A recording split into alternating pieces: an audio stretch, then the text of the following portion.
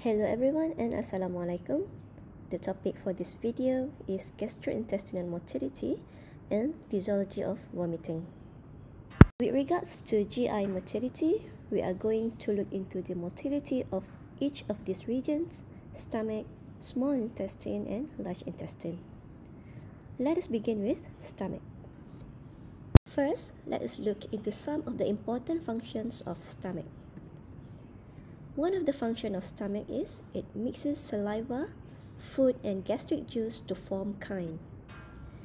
Chyme is a thick semi-fluid mass of partially digested food and digestive secretions. So stomach plays a part in digestion process to form chyme before they enter the intestine. Another function of stomach is it secretes gastric juice. Gastric juice contains hydrochloric acid, enzymes such as pepsin and gastric lipase, mucus, and intrinsic factor. Each of the contents of gastric juice performs their specific function in digestion process. Aside from gastric juice, stomach also secretes gastrin into the blood circulation, where gastrin's function is to increase stomach motility, contracts lower esophageal sphincter, relaxes pyloric sphincter, and etc. Another function of stomach is to perform chemical digestion and absorb small quantity of water, ions, short-chain fatty acids, and some drugs. Stomach also performs mechanical digestion, which is to churn and physically break down the food. Stomach also serves as food reservoir before release into the small intestine. And subsequently, it performs gastric emptying. Stomach will secrete gastrin, whereby gastrin will relax the pyloric sphincter. So the chyme that was stored in the stomach are forced through the pyloric sphincter into the duodenum. So these are the main function of stomach. Gastric motility is different during fasting and feeding, or basically it depends on the existence or presence of food in the stomach. When there is no food, stomach will enter fasting state. During fasting state, there will be migrating motor complex or MMC in the stomach. MMC is a cyclic motor pattern or electromechanical activity that occurs in interdigestive period, which is the period between meals or fasting state. MMC is dependent upon an intact ENS. Remember in previous lecture, I have explained about ENS or enteric nervous system. It is the intrinsic control of GI smooth muscle that control GIT motility and secretions. So, if ENS is working fine, there will be MMC.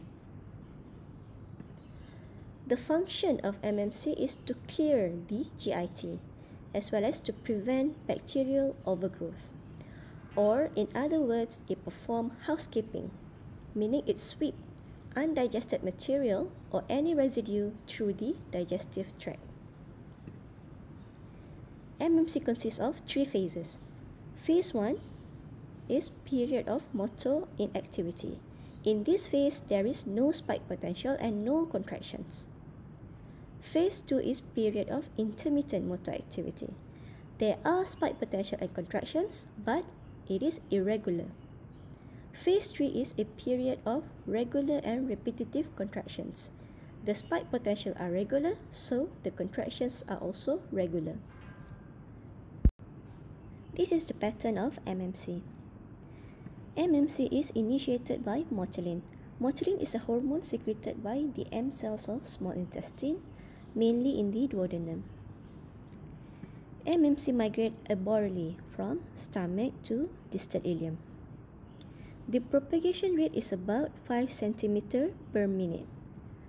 If we look at one cycle of MMC that consists of the 3 phases, this one cycle of MMC first occur in the stomach. This particular cycle then move about 5 cm arboreally, meaning toward the duodenum, jejunum, and ileum. It moves about 5 cm in 1 minute. At one particular location, for example in the stomach, the intervals of each MMC is approximately 90 minutes. The interval between the two cycles of MMC, about 90 minutes.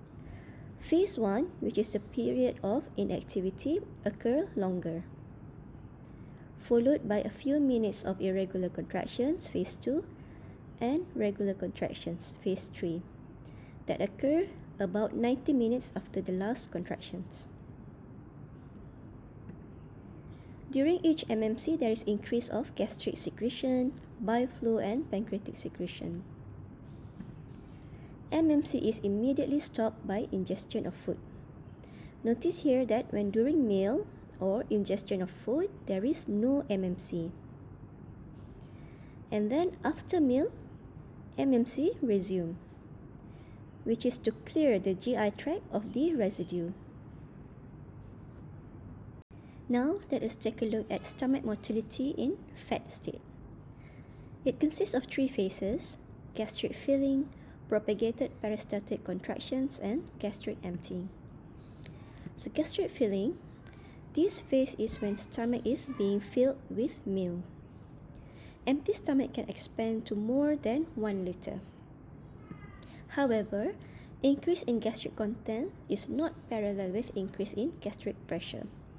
Supposedly, increase in volume will result in increase in pressure. But in stomach, this is not the case. Because, as we have learned in previous lecture with regards to plasticity of smooth muscle, or also called stress relaxation response, smooth muscle is able to maintain its original contraction force even after it has been stretched. So stomach smooth muscle cell can be stretched without a change in tension. Gastric distension causes receptive relaxation of the fundus and body of the stomach. This reflex is mediated by vagus nerve with vasoactive intestinal peptide and nitric oxide as the neurotransmitters. Followed by gastric filling, propagated peristaltic contractions begin soon afterwards. Peristalsis begins in lower portion of the body of stomach and sweep towards the pylorus. The peristaltic wave is controlled by the basic electrical rhythm BR or slow waves. The peristaltic wave causes contraction of the distal stomach. Distal stomach include antrum and pylorus. This process is also called antral systole, which is the contraction of the distal stomach that is caused by the peristaltic wave. Antral systole or contraction lasts up to 10 seconds per contraction, and these occur about 3 to 4 times per minute. When strong peristaltic waves arrive at the antrum, the pressure on the antral content increases, but the antral contraction closes the pyloric sphincter. This is the onset of antral contraction. During onset, pyloric sphincter begin to close. When antral contraction is complete, pylorus is closed completely. So this forces the content back into the body of the stomach. This process contributes to mixing of the antral content. When the stomach content has been properly break down and mixed with gastric juice, gastric emptying phase will commence. The emptying of stomach content is regulated by the pyloric valve. Pyloric valve also prevents regurgitation of duodenal content back into the stomach. There are different factors that may cause the pyloric valve either to relax or constrict. Pyloric relaxation can be due to inhibitory vagal fibers, which is mediated by VIP, vasoactive intestinal peptide, and nitric oxide as the neurotransmitters. On the other hand, pyloric constriction can be due to excitatory cholinergic vagal fibers, sympathetic fibers, and hormones such as cholecystokinin, GIP, and secretin. Gastric emptying rate can be either faster or slower, depending on several factors. One of the factors is gastric volume. Increased gastric volume or gastric distension will cause gastric emptying rate to be faster. Another factor is particle size of gastric content. Increased fluidity of gastric content causes emptying rate to increase. Caloric content and composition of the meal that we ingested will also determine gastric emptying rate. Meal that is high in fat and amino acids causes gastric emptying rate to decrease, meaning gastric emptying rate is slow. Longer time is needed for the stomach to empty, as more time is needed for digestion process. Another factor is osmolality, where high intestinal osmolality slows gastric emptying. Low intestinal pH also slows gastric emptying. Gastrin, which is a hormone in gastric juice, functions to increase gastric motility. Thereby, it promotes gastric emptying, meaning emptying rate is increased with the presence of gastrin. There are several hormones that slows gastric emptying, such as GIP, CCK, secretin, and glucagon-like peptide 1. Neuromechanisms such as enterogastric reflex, which is chemical or mechanical stimulation of the duodenal mucosa that inhibits gastric peristalsis and slows gastric emptying.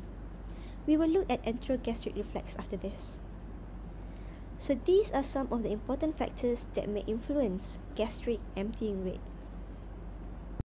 Now let us look closely at enterogastric reflex. We know that it is a reflex that may slow gastric emptying rate. It is inhibition of stomach motility and secretion by signals coming from the colon and small intestine. So when duodenum is overloaded with chyme, sensory stretch receptor will be stimulated. Sensory nerve impulse will be sent to the central nervous system via vagus nerve. An impulse from the CNS will then inhibit peristalsis in the stomach. So stomach emptying is inhibited. Stimulation of enterogastric reflex may also come from the presence of irritants in the duodenum or when duodenum is obstructed. Apart from that, it is stimulated in the duodenum by a pH of 3 to 4 and in the stomach by a pH of 1.5. Upon initiation of the reflex, the release of gastrin, which is secreted by the G cells in the antrum of the stomach, is shut off. We know that gastrin function is to increase stomach motility. So when the release of gastrin is inhibited, this will inhibit gastric motility and HCl secretion. We have looked at stomach motility. Now, let us look at the motility of small intestine. Small intestine performs three major functions in digestion process. It performs mechanical digestion and propulsion. This occurs via peristalsis, and it propels chyme from duodenum towards the ileum. Small intestine also performs chemical digestion, meaning small intestine secrete various enzymes that have catalytic function. Next, it absorbs the digested substances. Basically, it takes about 3 to 5 hours for chyme to move along the small intestine. Along the line, the chyme are mixed with mucosal cell secretion as well as with pancreatic and bile secretions. In the proximal jejunum, there are an average of 12 BER cycles per minute. And along the small intestine, BER declines. And when reaching the distal ileum, there are about 8 BER cycles per minute. During fasting state, the MMC passes along the intestine at regular intervals. Each MMC lasts 90 minutes and will restart approximately every 90 minutes. There are three types of small intestinal motility. One is peristalsis. Peristalsis propels the chyme towards the large intestine. It involves contractions and relaxation of small intestinal wall that push the chyme aborally. The second type of motility is segmentation contractions. Segmentation contractions, instead of pushing the chyme forward, it moves the chyme to and fro. Notice that here, the contraction occurs at this segment, then the contraction occurs at different segment, where the arrow indicated. So the chyme moves to and fro. The function is to increase chyme exposure to mucosal surface and to mix chyme with the digestive juice. These contractions occur because of increase in calcium influx at this specific wall segment. And then calcium will spread to another segment and increase calcium concentration in that segment, which then cause contraction. Another type of small intestinal motility is tonic contraction. Tonic contractions are prolonged contractions. It isolates one segment of the intestine from another. Tonic contraction usually occur at sphincters. So these are the three types of small intestinal motility. Peristaltic function to propel the chyme forward, whereas segmentation and tonic contractions, they slow transit time in the small intestine, so the chyme stays longer, which will allow the chyme to be adequately mixed with digestive juices as well as to increase absorption. Now let us look at how these motility are regulated. One of the way the motility is regulated is via neural control. For neural control, we have covered this in previous lecture under neural control of GIT smooth muscle. It consists of two reflexes. One of the reflexes is intrinsic or enteric nervous system. This reflex is also called short reflexes because it is controlled by myenteric and submucosal plexus that lies in the small intestinal wall. Another reflex is extrinsic or autonomic nervous system, consists of sympathetic and parasympathetic. It is also called long reflexes because it originates outside of the digestive system. Another factor that regulates small intestinal motility is hormonal. This hormonal control is by GI peptides that can either excite or inhibit motility. Besides that, they can also alter peristaltic activity, alter the release of bile by altering contractions of the gallbladder. GI peptide also regulates gastric emptying to maximize digestion and absorption. Some of stimulatory peptides include CCK, insulin, motilin, and serotonin. Stimulatory meaning they increase GI motility. The major inhibitory peptides include secretin and glucagon. CCK is a hormone secreted by endocrine cells of the small intestine and by neurons in the brain and gut. It performs three main functions. It stimulates gallbladder contraction to release bile, it inhibits gastric emptying, and it promotes motility of the intestine. Motilin is also secreted by endocrine cells in the small intestine. Motilin function is to stimulate MMC, so it stimulates intestinal motility. Secretin, it is an inhibitory peptide. It is also secreted by endocrine cells in the small intestine. It actually performs various functions in digestion process. With regards to motility, it inhibits gastric emptying. Other functions of secretin include inhibit gastric acid secretion, stimulate bicarbonate production by the pancreas, and also stimulate bile production by the liver. Glucagon-like peptide 1 is also secreted by endocrine cells in the small intestine. It functions to slow gastric emptying. There are also other factors that influence small intestinal motility, such as glucocorticoids and catecholamines that are secreted during stress.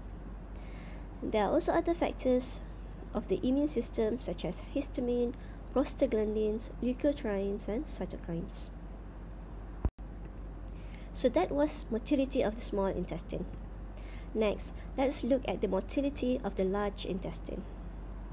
First, let's look at the function of the large intestine. It absorbs water and electrolytes. Water and electrolytes that are not absorbed by the small intestine will be absorbed here.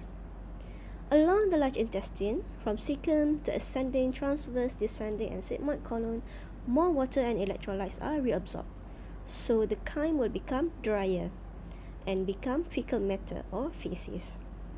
So motility in the large intestine is slow to allow absorption of water and electrolytes. Here, mixing is more difficult because the fecal matter has become denser. Large intestine absorb about 90% of the water from the chyme. Each day, the colon converts about 1 liter to 2 liter of isotonic chyme to about 200 to 250 milliliter of semi-solid feces. Another function of the large intestine is secretion. It secretes mucin, which function to lubricate the fecal matter, to ease the motility of the fecal matter along the large intestine, as well as to ease defecation. Another function of the large intestine is to synthesize bacterial flora and important vitamin and minerals such as folic acid, vitamin B12, and vitamin K. And last but not least, large intestine function as a reservoir. Chyme that cannot be digested or absorbed will form feces. So these feces are stored in sigmoid colon until expelled via defecation. There is one structure in between small and large intestine that is important to prevent backflow of fecal contents from the cecum into the ileum. So this structure is ileocecal valve.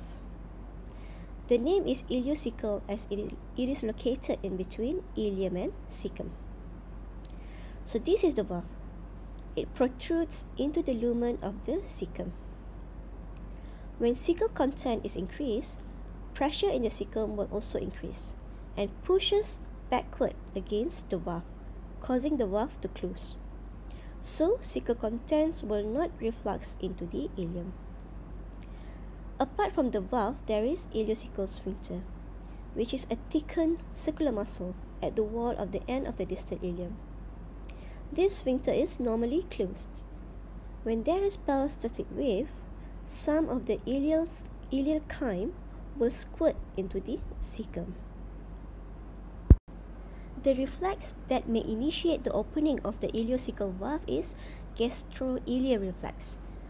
This reflex usually occurs following a meal, after we eat. So it is stimulated by the presence of food in the stomach as well as gastric peristalsis. Initiation of the reflex intensifies peristalsis in the ileum, causing the opening of the ileocecal valve. So this will allow the emptying of the ileal contents into the cecum. Colonic motility is coordinated by basic electrical rhythm of the colon. The frequency of the BER increases along the colon, from about 2 BER cycles per minute at the ileocecal valve to 6 BER cycles per minute at the sigmoid colon. At the small intestine, BER frequency decreases along the length, but in the large intestine, BER frequency increases along its length. There are 3 types of colonic motility. One is mixing movement, or also called haustrations.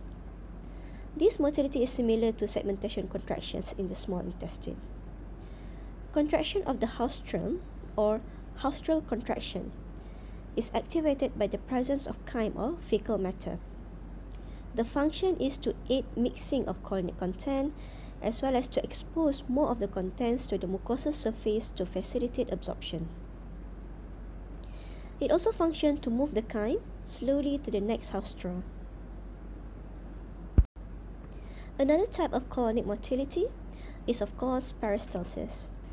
Peristalsis propels the content toward the rectum. One motility that is unique for large intestine is mass action contraction. This contraction occurs about 3 to 4 times per day. It is simultaneous contractions of the smooth muscle occurring at the same time over a large area of colon, especially in the descending and sigmoid colon. The function of this type of motility is to move material from one portion of the colon to another and into the rectum. The distension of the rectum will initiate defecation reflex. Defecation reflex is a spinal reflex. Distension of the rectum with feces will initiate reflex contractions of its muscles, and we will feel the desire to defecate. This process can be voluntarily inhibited or facilitated. Defecation can be inhibited by keeping the external anal sphincter contracted, and it can be facilitated by relaxing the external anal sphincter and contracting the abdominal muscle. So meaning, after the defecation reflex is triggered, you can either defecate or you can also delay it. The urge to defecate will first occur when rectal pressure increases to about 18 mm mercury. And if the pressure reaches 55 mm mercury and above, both the internal and external sphincter will relax. So defecation or expulsion of rectal content will occur. At rest, anorectal angle is about 90 to 100 degrees. Anorectal angle is between the anal canal and the lower rectum. Puborectalis muscle contract. This will inhibit defecation. Before the rectal pressure reaches 55 mm mercury, voluntary defecation can be initiated by straining, which is forced inspiration against closed glottis. Straining is also termed as Valsalva maneuver. Now, Valsalva maneuver is like the fancy word for straining.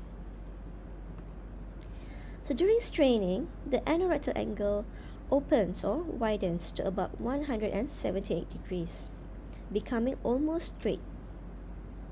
At the same time, abdominal muscle contract, pelvic floor is lowered about 1 to 3 centimeters, and puborectalis muscle relax. This is combined with relaxation of the external anal sphincter, so defecation can happen. Now we are going to look at the nerves that are involved in defecation reflex, how impulses are transmitted. The stimulus of this reflex is feces in the rectum. So feces will stimulate stretch receptors on the rectal wall. The afferent impulse will then transmitted via pelvic nerve or sensory nerve to the sacral segment, which is the defecation center. From the sacral segment, the efferent impulse travels via pelvic nerve, specifically parasympathetic nerve, to the colon and rectum. This efferent impulse will increase peristalsis of the colon and contraction of the rectum. The impulse will also cause the internal anal sphincter to relax. So far, these whole processes are involuntary, something that we cannot control. There are another set of impulses coming from the cerebral cortex. They are transmitted via pudendal nerves to the external anal sphincter. This process is voluntary, which is something that we can control. If we are not ready to defecate, we keep the external anal sphincter contracted. But when we are ready, then we relax the external anal sphincter, so defecation can then occur. There is one reflex that may influence defecation reflex. This reflex is called gastrocolic reflex. So as the name suggests, it has something to do with gastric or stomach and colon. Have you ever wondered why sometimes after we eat, then we suddenly feel the urge to defecate? This is actually gastrocolic reflex. This reflex is stimulated when stomach is being filled with food. Stomach distension will initiate contractions of the rectum, so that the rectum can be emptied to make room for the new food that are just entered the stomach. This reflex is a vagal reflex. The response may also be amplified by actions of gastrin and CCK on the colon. Because of this response, defecation after meals is the rule in children, especially babies who are still in diapers. They usually defecate right after they had their meal. So this is gastrocolic reflex. In adults, habit and cultural factors play a large role in determining when defecation occurs, because adults know when is the right time to defecate. If the time is right, then we can just go to the bathroom and facilitate this reflex. But if not, even though we feel this reflex, but we can inhibit it until the time is right. This is the summary of GI motility. These are the type of movement and the organ or structure that have this type of movement. Tonic contractions are mainly on sphincters. Peristalsis, basically the whole GIT from stomach to the colon. The function is to propel the food forward. Segmentation contraction, the function is to mix the food. It occurs in the small intestine and colon.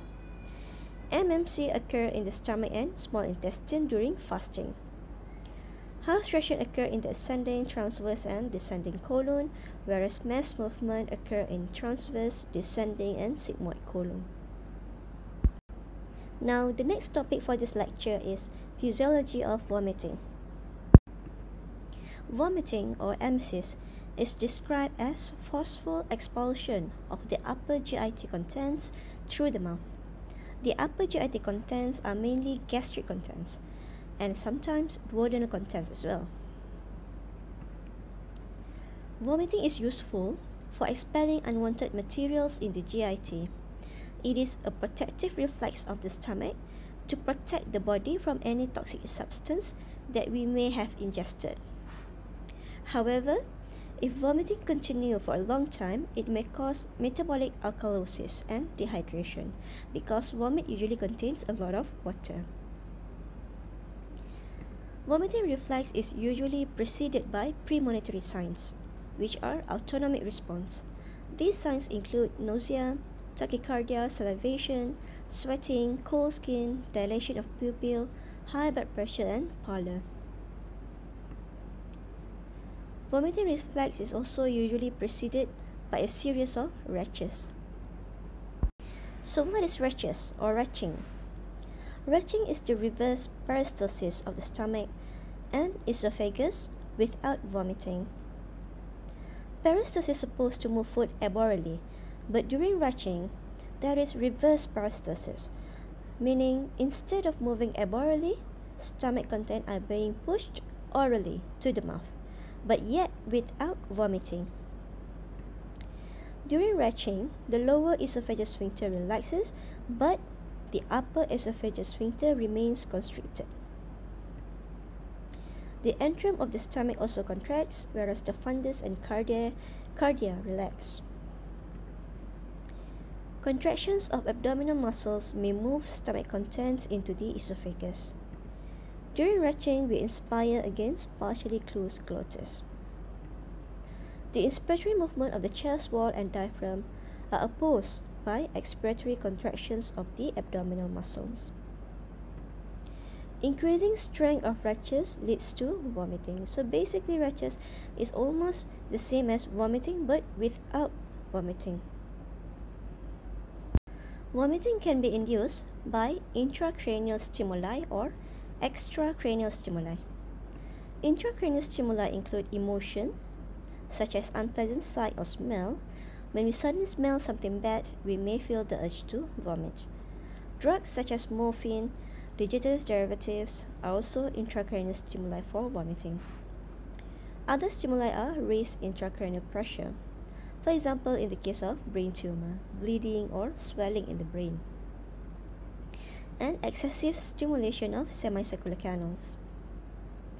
For example, if you turn around multiple times, or when you are in the airplane and the plane moves up and down due to turbulence, or when you are on a roller coaster, for example. So those are some of the intracranial stimuli for vomiting. Extracranial stimuli, meaning these stimuli come from outside of the cranium. Intracranial stimuli come from within the cranium, but extracranial meaning it comes from outside of the cranium. Extracranial stimuli include GIT receptors, for example, when there is either gastritis, pharyngitis, small intestinal obstruction, or pyloric stenosis. Pain receptors in the genitourinary tract, touch receptor during pharyngeal stimulation. Other extracranial stimuli are endocrine factors such as increase in estrogen level during pregnancy, production of endogenous substances as a result of radiation, infection, or disease, as well as when there is stimulation of sensory nerve of the heart and viscera. So these are some of the intracranial and extracranial stimuli for vomiting. Now let's take a look at the neural pathways of vomiting. Vomiting is controlled by the vomiting center. The vomiting center consists of scattered groups of neurons in the reticular formation of medulla oblongata.